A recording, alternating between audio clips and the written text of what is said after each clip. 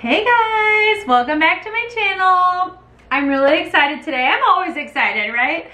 But today I'm gonna talk about blouses, and more blouses. I love blouses. I plan on having another video about my favorite blouse patterns. But for today, I'm just gonna show you some blouses that I've been making.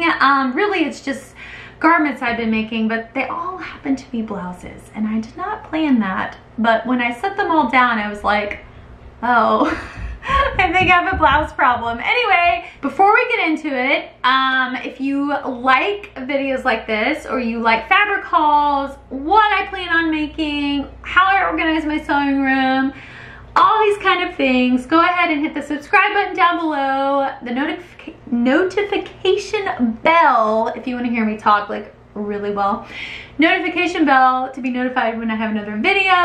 And without further ado, let's get started.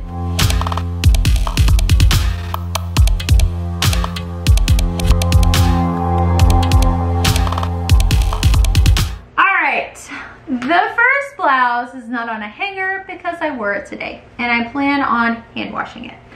So this is some striped silk from the fabric store, and it is a beautiful blue stripe, and I made the Hedwige blouse by Republique de Chiffon.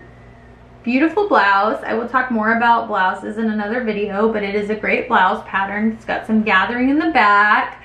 And funny story, I ran out of fabric, and so I had to cut one of the fronts going with horizontal stripes and the other front with vertical stripes. So it was actually a really happy accident, and I was very excited about it when I realized that's what I had to do. The fabric actually, the grain line actually does go up and down this way with horizontal stripes, and so all of the vertical stripe pieces that I have cut are on the cross grain, but it hangs really well. I haven't had any issues with anything yet, and I cut it exactly on the cross grain, so it should not stretch or warp too much.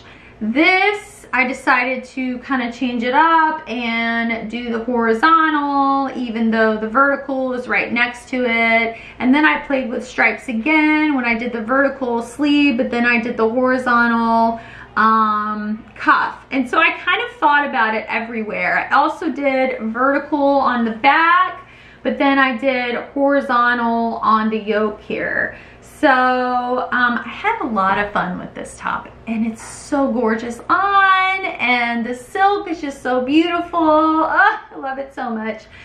I also had a lot of fun with the buttons. I couldn't decide what button I wanted, and I did not have enough. I only had, let's see, there are 1, 2, 3, 4, 5, 6 buttons in the front. I only had 6 of this kind of button from Arrow Mountain, and it's basically a really cool like star-shaped button that you can embroider on. So I actually use embroidery thread, and I put it through the little holes that are in like a star shape all the way around, and I really enjoyed that. It was such a cool detail to add to my shirt.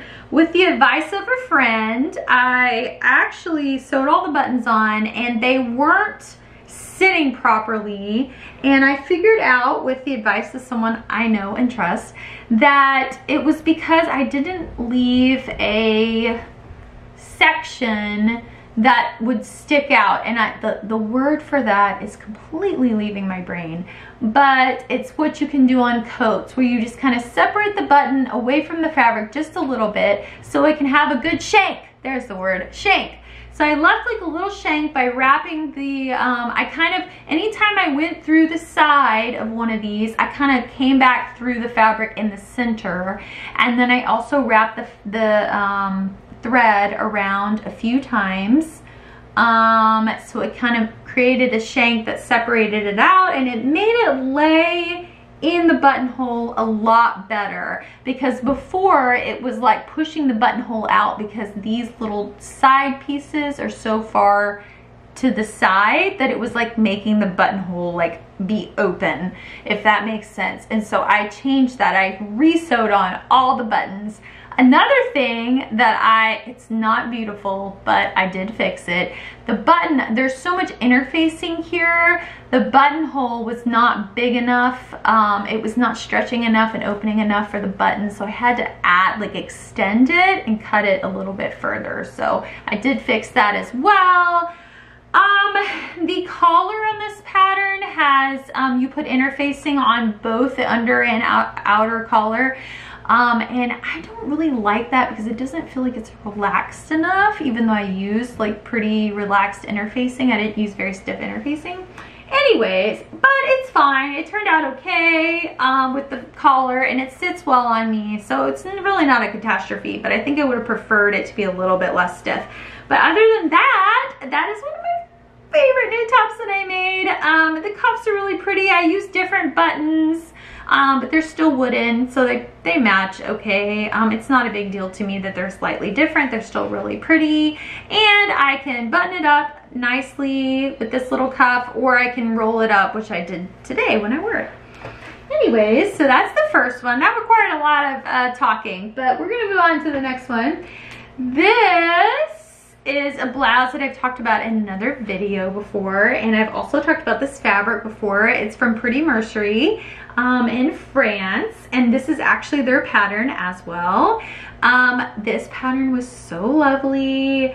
A lot of French patterns I find have a lot of seams that are either French seams or they're hidden, and so they really do a good job of like burying their seams and not having a lot of exposed serge seams, and I really like that. I feel like that's such a cool detail, and so this pattern was really good for that. The only problem I had with this pattern, oh, it's very gathered in the back too, which is really pretty. The only problem I had with this was that the buttons, it was so hard to get them to sit well, and they're a little bit better when I wear it, but it was very hard to get them to sit in the right spot because there's not like destined, the buttons holes are very clear where you need to put them, but where to put the actual buttons so that, you know, where to make them meet, it's a little bit confusing, and I didn't really love like trying to figure that out. Like I probably re-sewed them on like 3 or 4 times to where it would sit okay. And what I mean by that is like I couldn't just leave it like barely, like this one's over here, well then this button needs to be over here because this whole thing is slanted, so it's like you had to like place the buttons like further to the left as this crosses over. And so there's supposed to be a button there, button there, button there. Supposed to be 2 buttons here, which I did. But since this was crossing, hold on. Since this was crossing over so much, I actually felt like this piece right here, I'm gonna have to show you this, was like flapping out. Does that make sense? It was crossing over so much that there was like a huge flap here.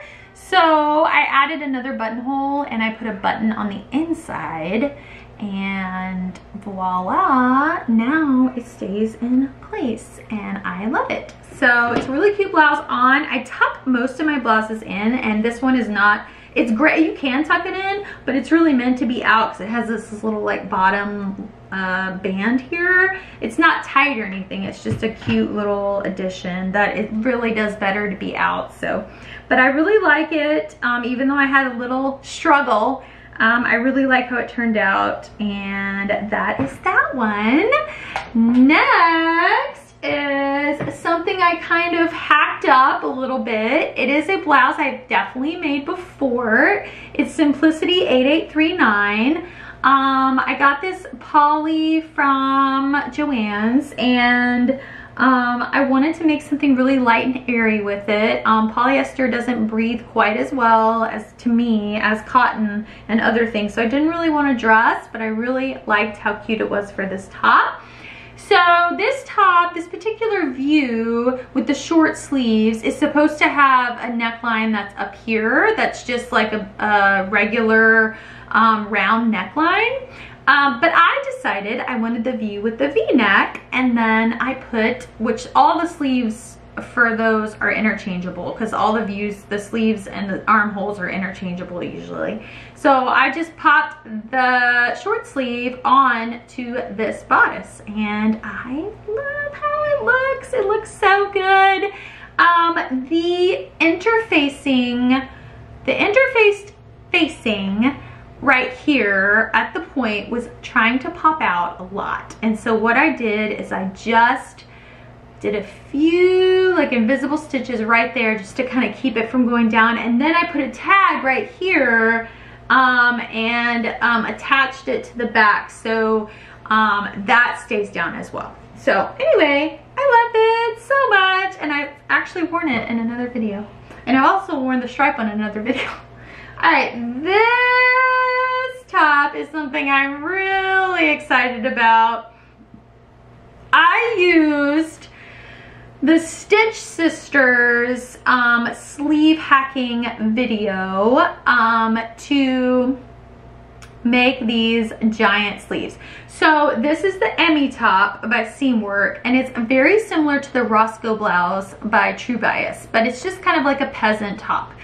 And the sleeves were just kind of regular on that top, not super tight, but not like a poof sleeve. And I wanted a giant sleeve at the top and like all the way down. So if you do that, you need to expand the part that attaches to the armhole and like the entire sleeve. It just spreads out like this.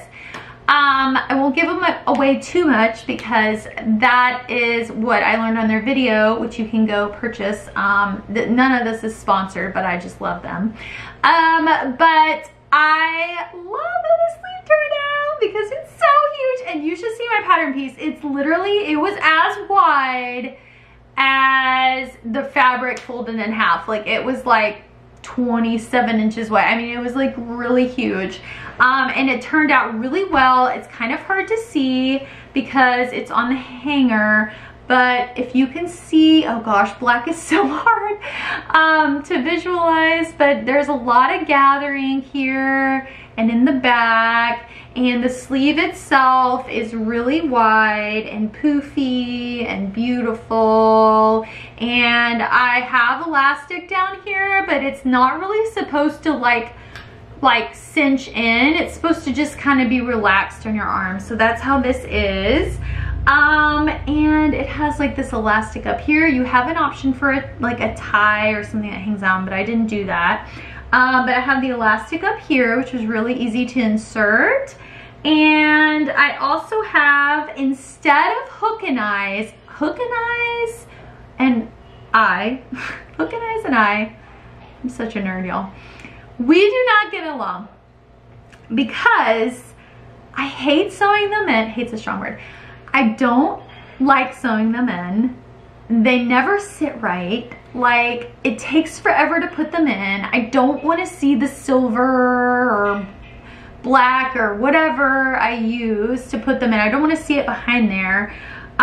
So what I decided to do was put buttons on. And what I did is I used Erica Bunker's video to make a thread chain. It's a wonderful YouTube video. You need to go and watch it. Thread chains are so easy. They take like no time at all and they're like really fun to make. So I made thread chains and I used those as loops to put to grab these 3 little pearl buttons here. And by the way, forgot to talk about this wonderful fabric. It's Atelier Brunette. I don't know if it's double gauze. It's just like a, it's not double gauze. I'll have to find out what it is. I will put it down below. But anyways, and the top is just so beautiful. I'm not really a fan of black fabric or wearing black, but the little suns are just so pretty. It's a little bit see-through, but not enough to where I have to wear something underneath. And I love this little detail that I added and the big sleeves, and I love the length. It's a little bit cropped, so gorgeous. Very happy with this hack. I'm very happy with this pattern. Last but not least, I am wearing some new shorts that I made. The Pietra shorts by Closet core patterns. They're called classic core patterns now. Beautiful pockets. This is white, or kind of like a little bit of an off-white tencel twill. Has nice top stitching. So I know what you're thinking. White tencel twill in shorts. Yes, it was very see-through. And I knew this before I even embarked on this project, but I really wanted white shorts, and I wanted white tencel twill shorts because they're so soft, and I don't really like wearing shorts in the summer or the spring or even the fall where I live. Because they I don't like wearing like denim shorts because they like just bunch up and they like just bug me and the sweat accumulates there and it's just like, oh, I don't like it. I don't like it. So I made these and they're so soft. They move with my body. They bend really well. They have like a flat front and they, you know, have the elastic in the back and they actually fit me pretty well. Room to stretch when I go to a barbecue or something like that. I don't know about y'all, but I need some stretching room when I'm eating, just saying. But yeah, they are just wonderful. So how did I get away with see-through fabric? I underlined it, meaning all I did was I took every single pattern piece and I cut out an exact duplicate of that piece in a cream colored linen. It was actually a cotton linen. And so every single piece has a lining except the waistband, the back waistband, because I knew it would be doubled over and have elastic inside, and I didn't want it to be really, really, really bulky. So I did not do it for that, but for everything else, it is underlined. That's what I call it. I'm not sure if that's exactly the technical term because I didn't create another pair of shorts and like, it's not like an actual lining. It's physically attached and you still see all the seams, but this is the color, if you can see it, as I erase up my shorts. I'm so appropriate. Anyways, so yeah, that's what it looks like. It's so comfortable. It's not bulky. I made sure that the fabric was thin enough to be comfortable. And yeah, I just love how they turn out. I really wanted some good white shorts and perfect pockets for my phone or, you know, whatever my kids want me to hold when we're walking around. So anyways, that is what I've been up to. And I just realized that they weren't all blouses. Obviously there's a pair of shorts, but I forgot about them because I was wearing them and they weren't on my table. So at least you got one pair of shorts. It wasn't all blouses, okay? Anyways, I hope you enjoyed it. If you guys have any ideas for types of patterns you want me to show you, or like if you want me to go through pants or whatever, I've made it all. I've made swimsuits, you know, about to make a backpack, you know, all sorts of things. So I've made a lot through, you know, the vast amount of time I've been sewing, which is not that long. Anyway, I would love to hear your comments and suggestions. Please hit the subscribe button down below and the notification bell if you want to be notified when I have another video. Hit the like button if you like this video, and that's it. I hope you guys have an awesome day. Go wear all the blouses because it's super cool. Okay.